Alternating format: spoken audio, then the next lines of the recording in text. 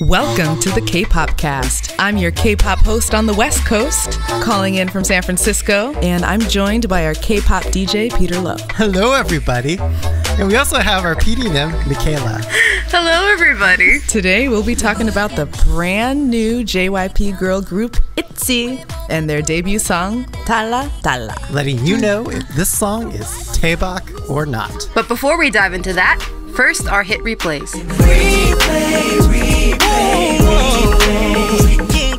Hit replays are songs we recommend y'all listen to on replay for the week. So Stephanie, tell us, what's your hit replay? Well, I think in a decision that comes as a surprise to absolutely no one, I am over the moon about Taemin's comeback single, Want. All of our Twitter followers, by the way, hella wanted. Really? Taemin. The thirst is real. The thirst was on real. Twitter and elsewhere. So real. I don't need to say too much about this one, but Taemin is such a talented dancer. He's just killing the game. And the Michael Jackson influence is super cool in the video. So go check it out. You're going to want even more.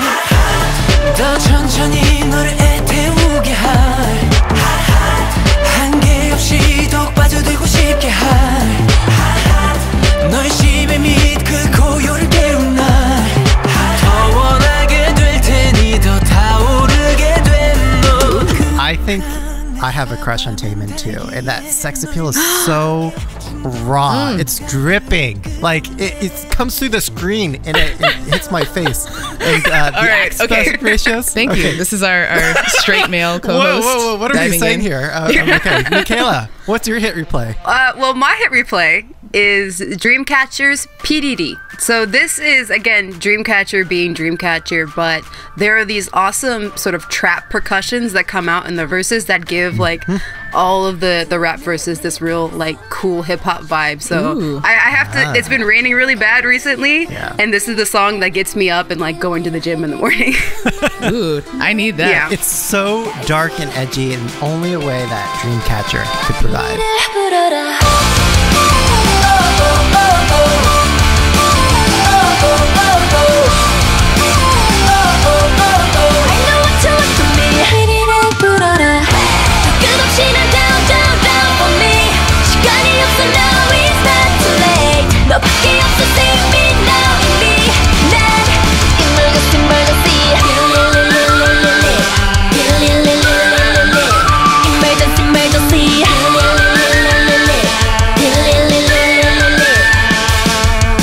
But Pilo, what's your hit replay for today? The most like awesomely Taebak catchy AF song of all time. It's Hwasa and her song I can't pronounce it, but you know what I'm TWIT. Yeah. Twit. This song is so catchy because the instrumental of the song employs our favorite Migos triplet, the da-da-da-da-da-da. And you hear that in the music. And Hwasa has such confidence that it's reflected in that aggressive, raw, sexual choreography. The only problem I have with it, though, is that Hwasa has like the best body in all of K-pop. How's that a problem? Well, because they put her in the worst outfits. Like, at one point, she's literally wearing a plastic bag. A plastic bag! Yeah, that's pretty bad.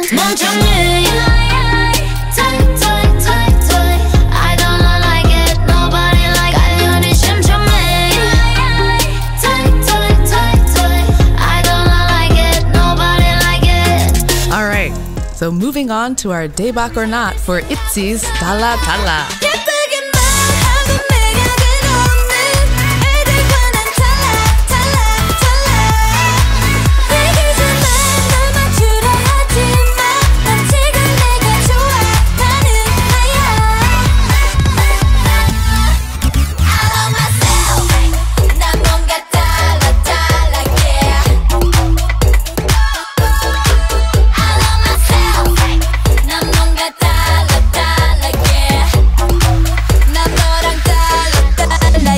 So we just gave you some hella Taebak songs for this week, songs that we all love. And now we'll talk at length about a song that we're not so excited about. Just kidding. Wait, what? Just kidding. Well, let's see. Let's dive into the background of this Nugu group. Yes. Stephanie, take us away. Thank you very much. So the group ITZY, in Korean pronounced ITZY, means The girls have everything you want, ITZY in Korean. And it also sounds really cute. ITZY, itsy bitsy spider, right? Yeah. And that fits them really well. The group has been wildly successful already in their debut. They broke the YouTube record for most views for a debut group in 24 hours. Can you believe it? I'm just waiting until the next one. There's that record keeps getting broken. I know, right? I mean, there's more and more debuts, and they have a target to hit. So, but again, for a girl group, a new girl group, that's still amazing. Yes, it really is. But just to give you a sense of how far they blew the record out of the water, the previous record holder, ITZY, had 4.5 million views in a day. ITZY hit almost 14 million views in 24 hours. So that's just a little scale for you there. So ITZY is JYP's new baby girl group. All the members are so young, born between 2000 and 2003. Ooh, I feel so people old. Aren't allowed to be born after that year. I just thought people would stop being born. So while the members are super young babies, we've actually seen a bunch of them pre-debut. They've been on the various audition talent shows like SBS's The Fan. That's where we saw the leader, Yeji, or Ponytail Girl. 2PM's Junho on that show introduced her as JYP Entertainment's secret weapon. Yeah, especially hyping her up. And then other members include Chaeryeong, who I think is super cute, and is sister to ITZY's Chaeyeon. Then we have Yujin, who I think is probably my bias because she has that low voice and dances really well too. And then the maknae is Yuna. You might recognize her from BTS's highlight reel. She's the girl in the hospital with Jungkook. Go look her up. Yeah, and I think Ryujin, she was also in the highlight reel too, right? With J-Hope and Jimin. Yes, yeah, she gave the cake, right? So we've seen these girls around a little bit, but really excited for their official debut where they take center stage. That's right. Yes. So what does their debut mean? Well, I gave it my best shot, guys, and I'm not going to say with any degree of like 100% certainty this is what it absolutely means, but I think I'm fairly certain that this is the main message they're trying to get across. In our last episode for CLC, no, it was all about, you can't put me into a box. Well, this is that exact same message. Except in a different way. In a different way. It's familiar. A very different, presentation and slightly different message delivery. So the lyrics, they start off by pointing out how the more different you are from the rest, the more eyes you'll attract. And we see that actually in the cameras. The very cameras, they're all following that one girl. Because when you're different, you stick out and people watch that. And as an idol, you get hyper scrutiny. You're watched from... Stephanie, can you tell me how you say it in Korean? Oh, yeah. 머리부터 발끝까지. Yes, from head to toe. That's one of my favorite phrases. It's in a lot of songs. The girls are saying, yes, there's something different about me, but that's what I love. I don't need to change or be measured by your conventional expectations. I don't need your judgmental baggage, as we see shown in the music video. And it's after they come to that realization, oh, snap. like where they learn to accept themselves. We see them, quote unquote, pass in those TSA like airport screeners. And like BTS, they've learned to love themselves. So you can be yourself in whatever color that is, or you can go down whatever path you choose. So for the visuals, I have two words for you. Seizure inducing. Yes. Or changing colors. Or rainbow vomit. Rainbow vomit, yes. Basically, the colors are changing in the teaser images. The dog changes colors. The colors of the houses in the background, they're constantly changing. You feel like you're in an endless DDR disco dance floor extravaganza. It's just so essence of K-pop. Even with the product placement. Yeah. Of course, it wouldn't be K-pop. It's also obviously a Kia commercial. Exactly. It wouldn't be K-pop if there weren't some product placement, and this one is really obvious. You see the girls dancing on top of Kia SUVs in what looks to be an endless parking lot or possibly the 10 freeway. The outfits are super cute. You actually see the girls changing clothes from kind of baggy airport fashion into sparkly nightclub dresses. But that very first scene is interesting, and if you blink, you might miss it, because they get into an elevator / changing room to change into the clothes, but then they notice that a camera is watching them, and they notice, they don't like it, they throw the clothes on the camera to block the view. And that, I think, is a nod to actually a serious sensitive issue going on in Korea right now, which is hidden camera pornography. People will place cameras in bathrooms, in dressing rooms, hoping to catch, women changing and with their clothes off, and putting that on the internet. It's a big problem. There's protests across the country, and it's kind of Korea's #MeToo moment right now. So for a debut girl group to right at the beginning of their video kind of take that issue on, I like it. I'm glad you put it up in that way, because when I saw that, I was like, wow, that is incredibly disturbing. Like, why are we, being this voyeur to what we already know is a very bad epidemic?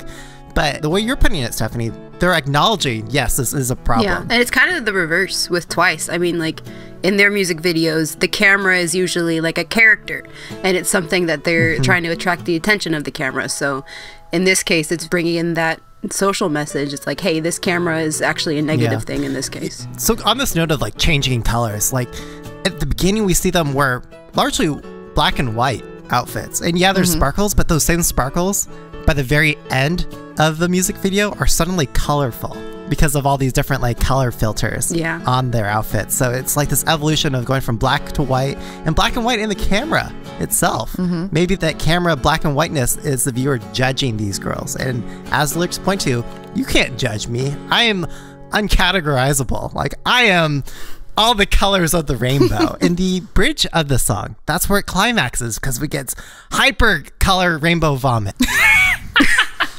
It's like you're on a hyper animated, colorful, psychedelic trip. Right. I think that in this video with this particular message, it works though, because every few seconds, just as you're getting used to the look and feel of a certain scene or setting, the camera actually does some distortion, as if you're watching TV and the channel, the satellite isn't working. It cuts out like shh, and it changes to a completely different setting or scene. So it's kind of like you can't pin the girls down, and you can't pin the song down and where they are. So it matches with the lyrics quite well. One last thing that I wanted to say on the kind of girl power feminist angle is that if you look at the way the cameras are positioned and interact with the girls, the very first two scenes, actually, the cameras are positioned up top looking down on the girls, which is known in theory as the male gaze, usually looking down on the women and kind of dominating the view there. But then it immediately switches to the girls looking down on the camera looking up at them, and their face is kind of confidently above or dominating the viewer. I think it's an excellent choice for this song and for this girl group's debut in particular, to use the camera angles to their advantage in that way. Oh, that's a good thing. I never noticed that. I've watched this video many times today. All these visuals, I think, says something about the choreography. Whenever I watch their live performances, their outfits themselves, again, are typically, to date, have largely been in the black and white ones that we see at the beginning of the music video. But they're surrounded by really distracting backgrounds. And I think it was trying to show that, again, that they can't be tied down and that they're many different things. But what did you guys think of the choreography? For me, the choreography, also reflecting the message, is also very strong. It's still that basic kind of girl group choreography where it's focused on a lot of arm movements and things like that, but every beat that they hit is very strong, and they make very clear pictures with their bodies, and that's expected because they're from JYP. They are expected to be very good dancers, and like we've seen with some of their pre-debut stuff, they are really great, amazing performers in this group. I was especially impressed by Ryu Jin's dance ability. She has she has technique, she has strength, she has like swag with her facial expressions. I was really taken with her dance ability. When it comes to girl crush concepts, I feel like those tend to get covered a lot more by the K-pop dance crews, who are very good.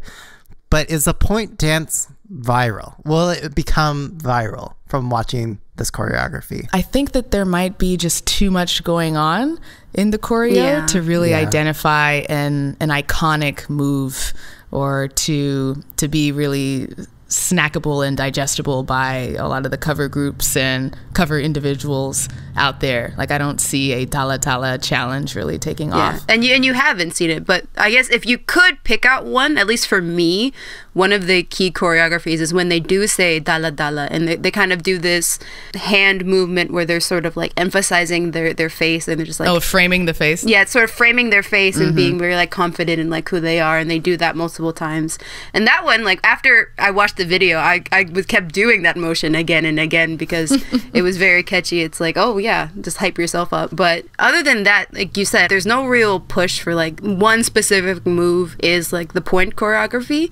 But if I could maybe say one it'd probably be that, just because again it happens during the Dalla Dalla point of the song. Well, my favorite part was, I think, the bridge, where first they do a clock formation with their arms, and then when one girl is in the middle, all of the other members sway like palm fronds, or like fanning her, or like the blow up man in a car sales parking lot. I thought that was unique and really cool. And that's the thing. Like, there are only 5 people in this group. So when it comes to sort of only 5. When it comes to the sort of like the group pictures that they make, like you compare it like to people like Twice in 17, where they have so many bodies on stage to do this amazing background stuff while one person is dancing in front, or maybe a few people. True. But it's still a testament to like they're still able to do really cool things, like you said, like the TikTok thing or the blow up noodle guy thing or whatever. The other thing that I noticed was that this is a really upbeat song. I know we're about to get to the audio in a second, but if you notice, when the girls are dancing, they're bouncing at all times on the beat as the bass line carries them. There's so many moves in the choreography, and they're constantly going up and down to the beat. So they're always in motion, always moving. The formation changes seem really extreme, I think, because there's so few girls and there's so much room to cover. Well, a lot more attention per girl, I guess. True. I learned all of their names. Going up and down like an elevator as well, because you actually hear the elevator dings. You do. And their points time exactly with a ding. That was such a nice, audio detail the that thumbs up with, and smile move. Yes, And then at the end they do that epic like hand crown thing for their final pose. Oh yeah. Queens. I like that a lot. Queens. All right. Queen, spelled Kween. Queens. Let's take it to the music. So, Michaela, who made this song? Okay, well, this was produced by Star Wars. What? AKA Star Galactica, Wars. AKA John Williams? 별들 위 존재. And possibly lyrics by someone named Athena. I couldn't find any more information on that. Mysterious. They've worked on a few B-side and A-side tracks for groups like AOA, Twice, and 101. And they used to work with Brave Brothers. And that kind of transferred Brave over. Brothers, I remember that. Yeah. Brave Brothers. That style kind of transferred over, so they're very synth heavy, very EDM heavy. Air horns. Brave sound. For me, going into this debut, the big question that I had, at least in my mind, was how this group was going to differ from another within the label, Once, Thrice. What I'm forgetting to remember what it was. But very it was funny. a larger 9-member group. So aside from the member difference, and as we've discussed, visually, this is something different that perhaps we wouldn't see from Twice. It's a bit more empowering. But what we also saw, the shade. Truth be told, Twice is way too aggro, but okay, sorry. Wow, I just invited all the onces to hate our show. Yeah, bring it on. Well, there it is. In addition to all those things, the big difference we heard was also in the sound. And there's so much texture and vocal effects in this song that we just wouldn't get from their other label mates. Specifically, it's that grit and distortion. And I hear that the most pronounced in the last chorus. You even hear like motor, like rev sounds like during the bridge that Twice would never, ever give you that like, Your fave could never. Well, it's just off brand for Twice, right? Yeah. Just keep on dreaming. Like same thing with the pitch bending. Yeah, like that's they true. shift their voices going down, and you wouldn't get that again from Twice. Maybe this is a pain point for you guys, and I think I'm kind of getting the rough sense from other people who don't like this song. It's in the hyper repetition of the instrumental. It's that same synth bass that you hear from the very beginning all the way through to the end.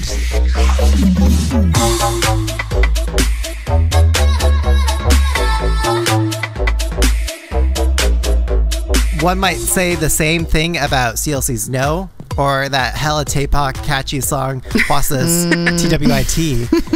Both very catchy, both incredibly repetitive in that instrumental. And you have that in this song, but for those other songs, like, I guess they just passed that catchy threshold where you're willing to listen to it over and over. When that hook isn't catchy, as it is in this case, unfortunately, it runs the risk of becoming very annoying very quickly. Well, tell us how you really feel, Peter. Well, I mean, I definitely agree with that. When I first heard this song, the synth is very repetitive, and the thing is when that chorus hits, because it's there the whole time and you're just adding things onto it, when the chorus finally dropped, it felt sort of like noisy and cluttered almost. So that's why when I first listened, I was sort of turned off a little bit by it, but that could have just been, you know, YouTube audio messing with the compression and everything like that. But even going back and listening to... It was definitely not YouTube. No, I'm just kidding. All right, sorry. No. Disclaimer, I work at YouTube. It was not YouTube. It was maybe my speakers were... Anyway. But yeah, no, I get that. It's repetitive. There are some instances where the mixing itself is probably a little bit too heavy, because it's so synth heavy the whole time. I agree. Actually, the first time I listened to it, I had to look around at my other tabs. Like, is there another song playing at the same time? It just felt like a lot was going on. I felt, I heard like dissonance almost with too many sounds layered. Very unintentional dissonance. Like, we want that edgy texture. We want that distortion, right? Because they're girl crush and they can't be categorized. They cannot be caged. A joke for the producers. They cannot be compressed. Ooh, wow. All two of you producers got that joke. So they break out of that, and as a result, they cause a lot of redlining in their song, or at least it sounds that way. In this case, because the instrumental is so noisy, it sort of makes those transitions a little too hard. Whereas in some cases, K-pop songs can be sort of that Frankenstein-y mix of like different things, and it you know, it's super awesome. To me, and with those audible shifts, both from going to the verse to the pre-chorus and then back to the chorus, which in the chorus borrows a lot of the same instrumental from the verses, it still feels very cohesive to me. And that cohesion continues even into the count them, two breakdowns. Right. One could say all those breakdowns are in there just to make sure we can get like more like floor choreography in there. I think so. That's the only reason. Honestly, the extra the breakdown serves as like a dance break. Totally. And honestly, I think it feels a bit forced. The breakdowns are really short. It feels like the girls are rushing through the choreo, trying to get down on the floor, trying to get back up and change back into Aegyo mode like within a few seconds. It's like, just give them a whole song like that. Don't try and cram in everything into the debut track. Yeah. Oh, and Ariana left a note here saying that it reminds her of Momoland's random rap breaks. I completely agree, but I think these are executed even worse. Wow, you guys. Wow. I disagree. I vehemently disagree. I think it's still cohesive, even though it's a very interesting structure. And then just last, like, random, like, production stuff, if you listen in, going back to the visuals, like you said, this is very colorful, very explosive, seizure-inducing, possibly. Well, there are these awesome, like, firework sounds. I don't know what the technical term for them. We call them like howlers. It's those ones that go pew. Oh, really? It falls. You hear those throughout the song, and they specifically start after the first verse. There's an awesome panning effect where you hear it first on your left side and then your right side, or your right side and then your left side. So it really adds this cool sort of scope like to the soundscape of the song. Yeah. If you're wearing headphones. And again, it's fireworks. It's like, oh, celebrating the debut of our new group. Woo! It's very fun. Pew, pew.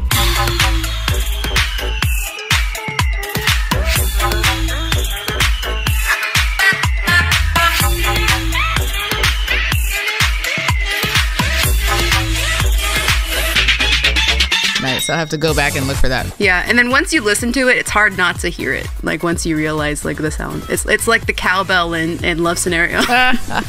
It also reminds me of that theremin sound that you hear in Twice's TT. It also Oh, yeah.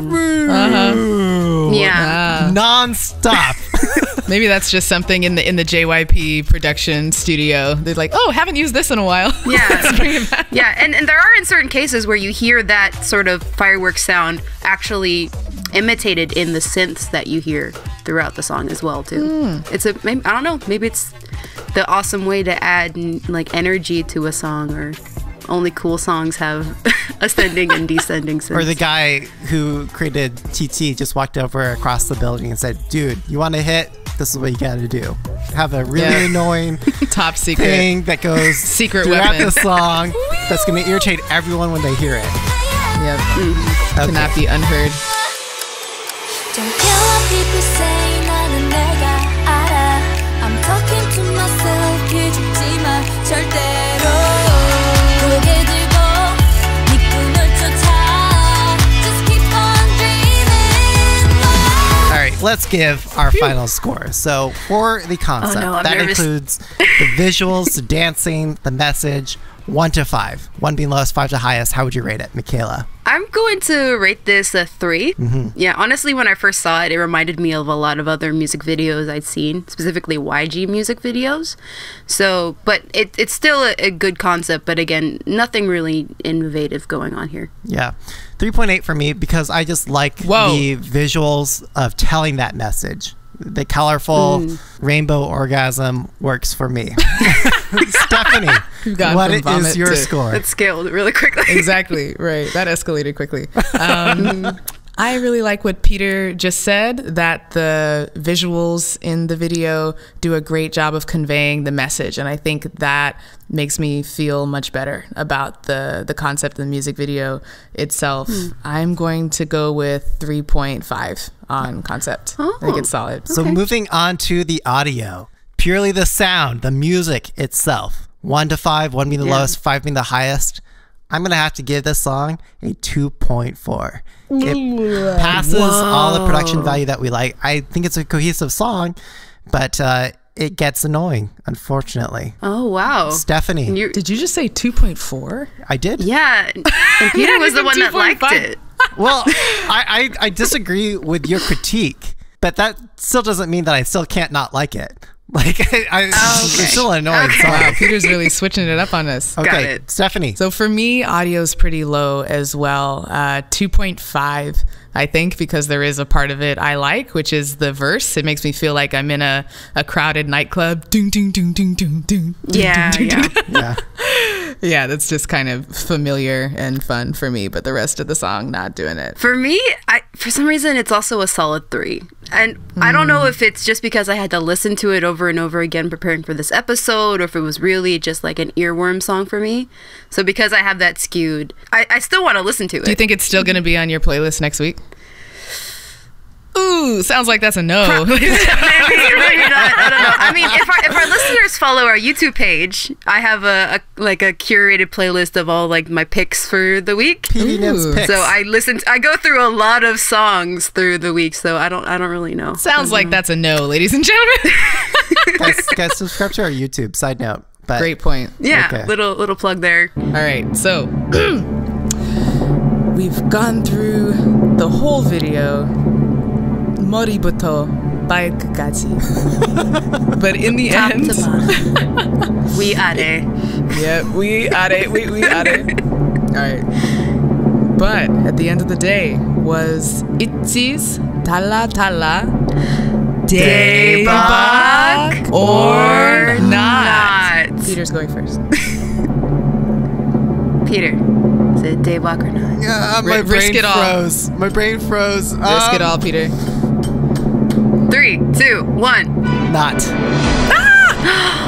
Oh wow. Okay, Stephanie. Okay, I'm ready. 3, 2, 1. Not. Sorry. Oh wow. I'm gonna It's actually a daebak. No. Thank God. Girl, don't lie to yourself. Search your feelings. It's in you to say no, to say not to the song. That's the it's thing. It's not on your replay list. You're not going to listen to the song. I got the highest score for audio. I think I have to say it's a daebak. Okay. I think I have to say it's a daebak. I still think love you you. betray your feelings and your heart about this song.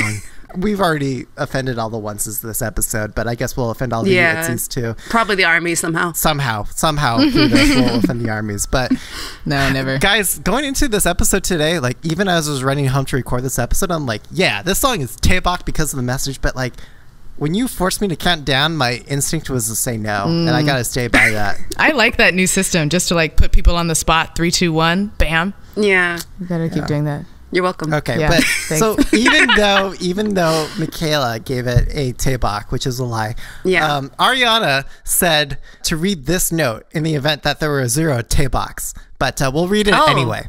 So she says, "Y'all are wrong, but I forgive you. Some of us need time to process greatness.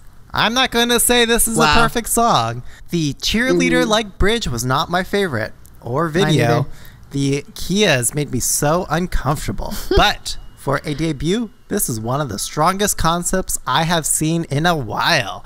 In just one video, I got to know each girl's unique personality. I love that it was girl crush, but with an element of lightheartedness that is needed with such young girls. It never felt forced. The choreo is unbelievably good. Unbelievably good. I love seeing girl groups take on challenging moves and formations while also being super cute. And the song is catchy AF. I would have liked to see more of their vocal talent, but to get a song stuck in my head so fast is rare. It's unique, especially for JYP. And lastly, can I say how much I love the love myself messaging coming from girl groups right now? We had A-Pink with I love myself too much to settle, CLC with I love the way I choose to look, and now ITZY. Red lip? No. High heels? No. Handbag? No. Gudu? It's my favorite. Gabang? No. All right, guys. Sorry, continue, All right, guys. Peter. And now it's ITZY with I love myself the way I am, and I don't care what you think. As Peter would say, this is hella daebak. Oh, that's why Peter read it. Well, no, I didn't even see that, but that's great.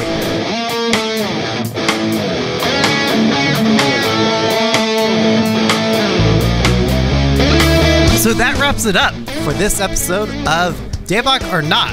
Wrapping it up, we have some listener feedback. You can always chat with us on Twitter at the Kpopcast. Or shoot us an email with your constructive feedback and episode ideas at kpopcastshow@gmail.com. So we heard from our good friend Agashikaro, who says, I like the song, but I find it maybe too K-classic. I expected something new and catchy. JYP managed this with SK. I hope they will do the same with ITZY.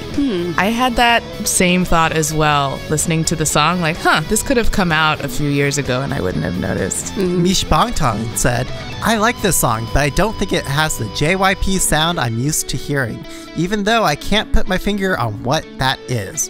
Maybe that's why they say it's different. Or it's different with a Z. It's Anyway, my fave is the one with the buns. I like the... it means hair buns. Hair buns. hair buns. Oh, okay. Oh, yes. Poignant clarification. I like her severe look, and I heard she's the leader. Yeah. She certainly is. Very strong. Fierce. The Kpopcast is produced by Peter Lowe, Stephanie Parker, Ariana Khan, edited by Peter Lowe and Michaela J. And Ramen Mon runs our Instagram. Signing off, let our listeners know where they can find you online. You can find me at Michaela J. K-Pop. I'm at DJ Peter Lowe. And I'm at sparker2 on Twitter. Don't forget to rate, review, subscribe, and share this episode online and give us 5 stars. 5 stars. All the 5 stars. Yes. And don't forget 5 to stars. subscribe to our new YouTube channel. Yes.